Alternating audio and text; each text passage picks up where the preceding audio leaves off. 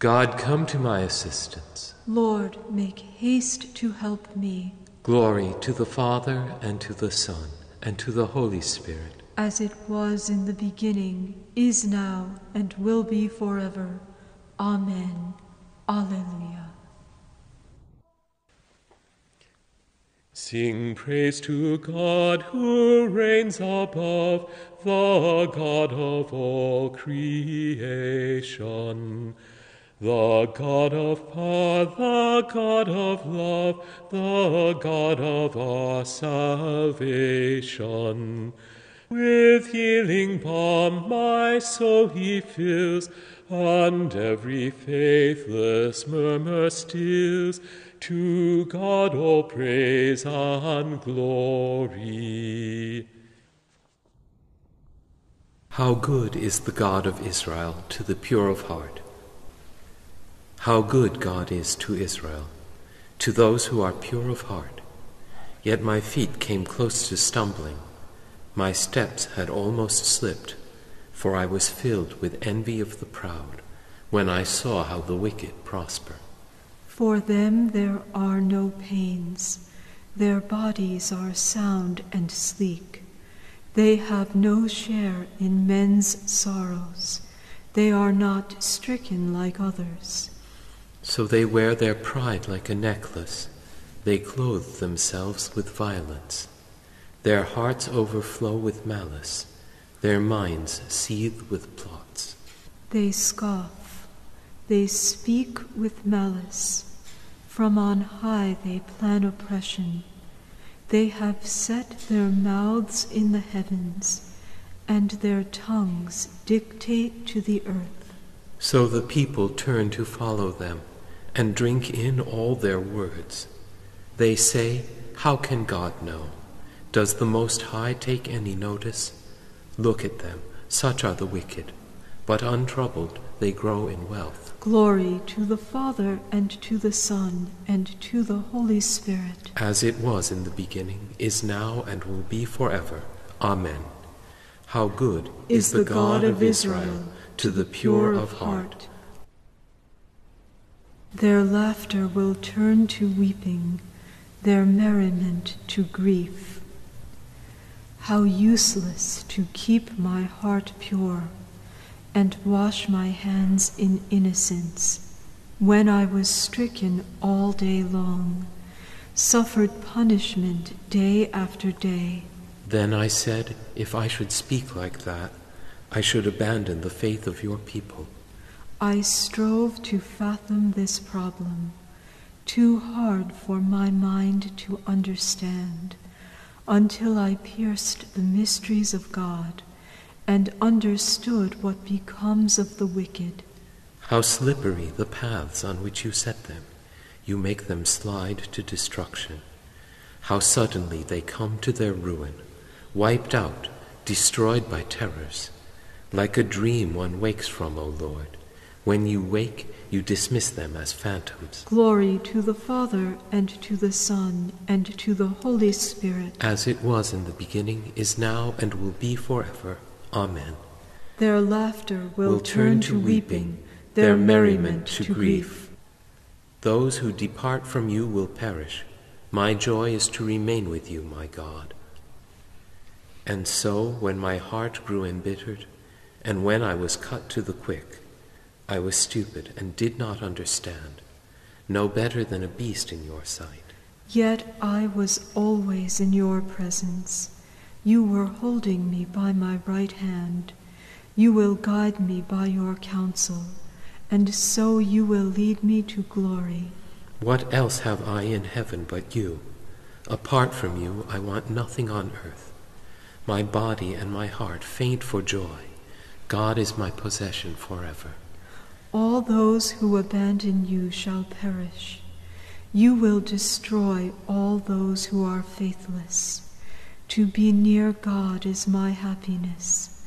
I have made the Lord God my refuge.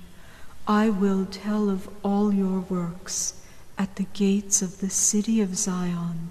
Glory to the Father, and to the Son, and to the Holy Spirit. As it was in the beginning, is now, and will be forever. Amen. Those who depart from you will perish. My joy is to remain with you, my God. To savor your words is my delight, O Lord. Honey itself is not sweeter. From the second letter of the Apostle Paul to the Corinthians. Confident as I am about this, I wanted to visit you first, so that a double grace might be yours. I planned to visit you, both on my way to Macedonia and on my return, that I might receive your help on my journey to Judea. Do you suppose that in making those plans I was acting insincerely? Or that my plans are so determined by self-interest that I change my mind from one minute to the next? As God keeps his word, I declare that my word to you is not yes 1 minute and no the next. Jesus Christ, whom Silvanus, Timothy, and I preached to you as Son of God, was not alternately yes and no. He was never anything but yes. Whatever promises God has made have been fulfilled in him. Therefore it is through him that we address our Amen to God when we worship together. God is the one who firmly establishes us along with you in Christ. It is he who anointed us and has sealed us, thereby depositing the first payment, the Spirit, in our hearts. I call on God as my witness that it was out of consideration for you that I did not come to Corinth again. Domineering over your faith is not my purpose. I prefer to work with you toward your happiness. As regards faith, you are standing firm. I did decide, however, not to visit you again in painful circumstances. For if I cause you pain, who can make me happy again but the ones I grieved? I wrote as I did, so that when I come, I may not be saddened by those who should rejoice my heart. I know you all well enough to be convinced that my happiness is yours. That is why I wrote you in great sorrow and anguish, with copious tears, not to make you sad, but to help you realize the great love I bear you. If anyone has given offense, he has hurt not only me, but in some measure, to say no more, every one of you. The punishment already inflicted by the majority on such a one is enough. You should now relent and support him, so that he may not be crushed by too great a weight of sorrow. I therefore beg you to reaffirm your love for him. The reason I wrote you was to test you and learn whether you are obedient in all matters. If you forgive a man anything, so do I. Any forgiving I have done has been for your sakes, and before Christ, to prevent Satan, whose guile we know too well, from outwitting us. God firmly establishes us in Christ. He anointed and sealed us. And as his pledge to us, he sent his Spirit to dwell in our hearts. The Lord our God made a covenant with us and spoke to us face to face. And as his pledge to us, he sent his Spirit to dwell in our hearts. From a letter to the Magnesians by St. Ignatius of Antioch, Bishop and Martyr. In the persons I mentioned, I saw and loved in faith your whole community, and so I urge you to strive to do all things in the harmony of God. The bishop is to preside as God's representative.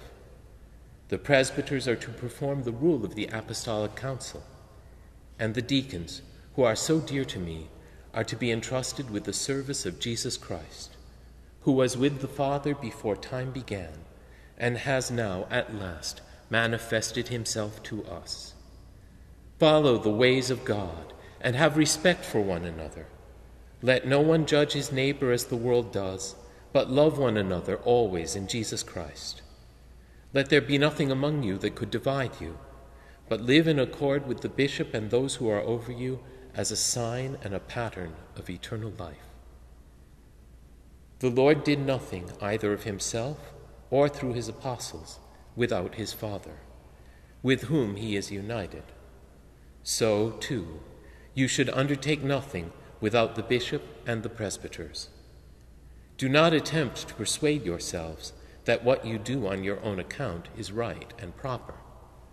But when you meet together, there must be one petition, one prayer, one mind, one hope in love and holy joy, for Jesus Christ is one and perfect before all else. You must all be quick to come together as to one temple of God, one altar, to the one Jesus Christ, who came forth from the one Father while still remaining one with him, and returned to him. Do not be led astray by false doctrines or by old and idle tales. For if we still live by the law, we admit that we have not received grace. But the holy prophets lived according to Jesus Christ, and that is why they were persecuted.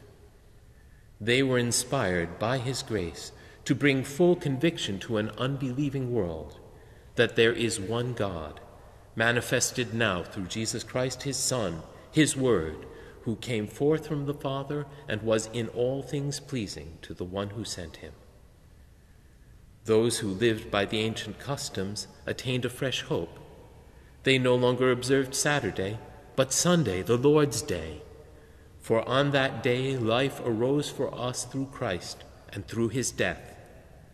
Some deny this mystery, but through it we have received our faith, and because of it we persevere, that we may prove to be disciples of our only teacher, Jesus Christ. Even the prophets awaited him as their teacher, since they were his disciples in spirit. That is why Christ, whom they rightly awaited, raised them from the dead when he appeared. How then can we live without him? You should all be of one mind, caring for one another, kind, compassionate, and humble. This you have been called to do, so that you may obtain a blessing as your inheritance. Love one another with brotherly affection. Outdo one another in showing respect, and serve the Lord. This you have been called to do, so that you may obtain a blessing as your inheritance. Let us pray. Lord, be merciful to your people. Fill us with your gifts, and make us always eager to serve you in faith, hope, and love. Grant this through our Lord Jesus Christ, your Son, who lives and reigns with you and the Holy Spirit, God, forever and ever. Amen. Let us praise the Lord. And give him thanks.